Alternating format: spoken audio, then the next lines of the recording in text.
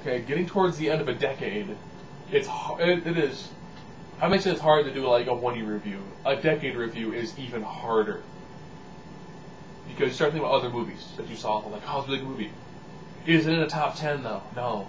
Should I separate series from other things? Yeah. So I'll go first. I'll go with the series. I just picked 4, just 4, because I know I'd be like, well, you had Chronicles of Narnia, then the sequel. At the same time, you also had, the Harry Potter movies.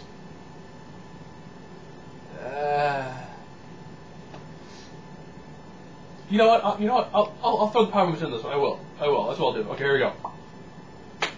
Number 5, Pirates of the Caribbean. I loved the first one. Kind of the second one. The third one, just no. I did not care for the third one at all.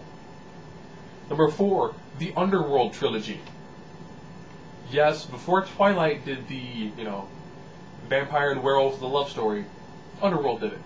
With better looking vampires that actually had favorite characters, but didn't twinkle in the sunlight or anything.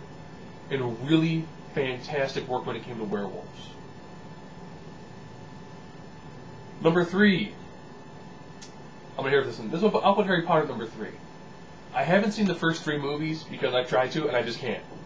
I cannot watch the first 3 movies at all. I just can't.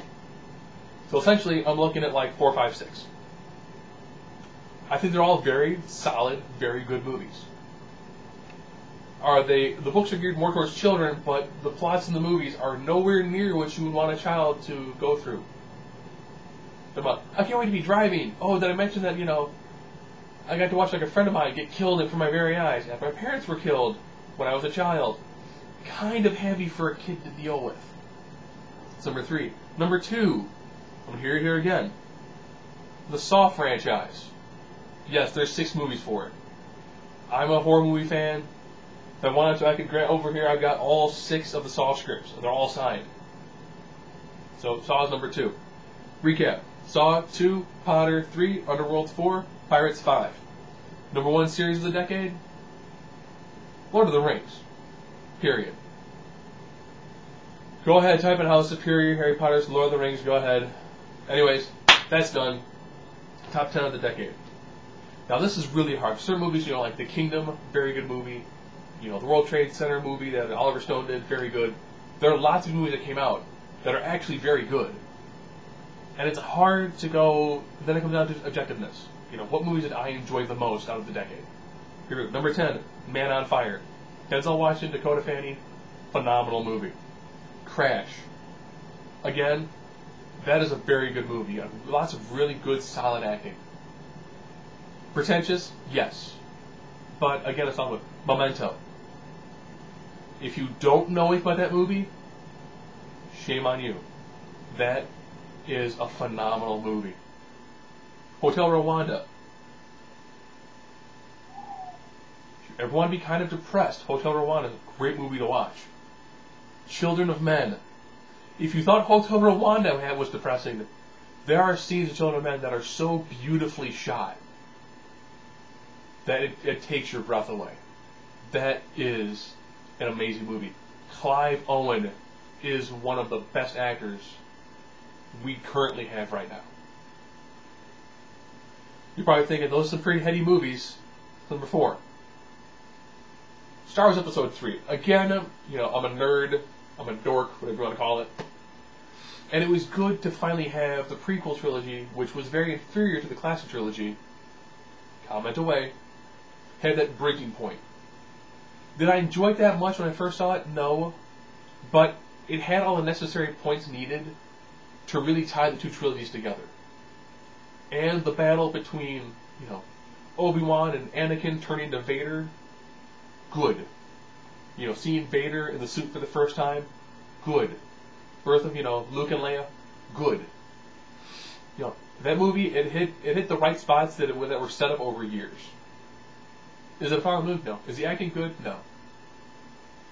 Is it good from like a fanboy standpoint? Yes. So that's number 4.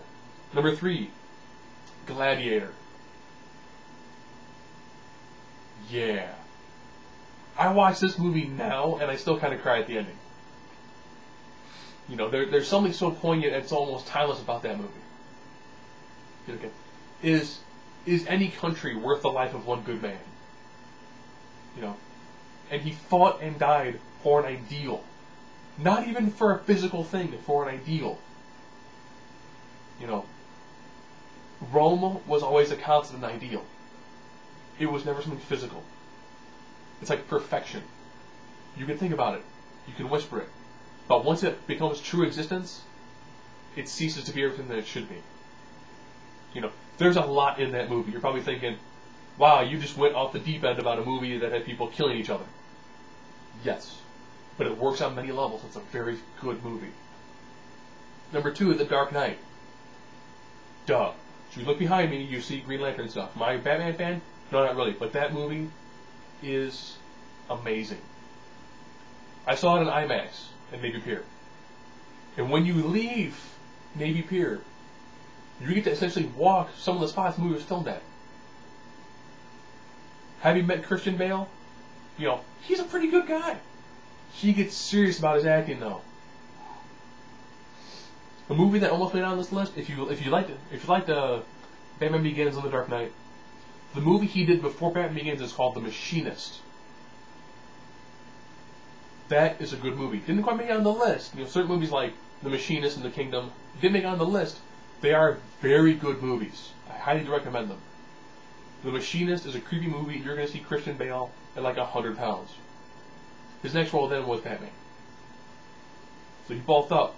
Huge. Bale, again, is another amazing actor. I'm going to hear it for that too. Now, number 1 for the decade. Gotta go with Pan's Labyrinth. I'm sorry. That movie is beautiful from start to finish. And it leaves open so many great things. Like, well, is she really a princess? Or is that just like what she thought of in her death throes? Was it all in her mind? Was it all real? That, and even, you know, Del Toro was like, it's up to you. When I met Luke Goss, we discussed Pan's Labyrinth. He's like, that's a beautiful movie. I'm like, yes, it is. That is an amazing movie. That is a phenomenal movie. You know, you have great acting, great story, great effects. It's beautiful on all levels. Again, recapping. 1, Pan's Labyrinth. 2, Dark Knight. 3, Gladiator. 4, Episode 3. 5, Children of Men. 6, Hotel Rwanda.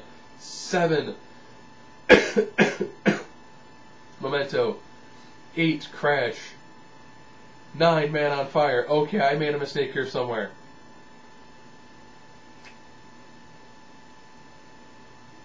Okay.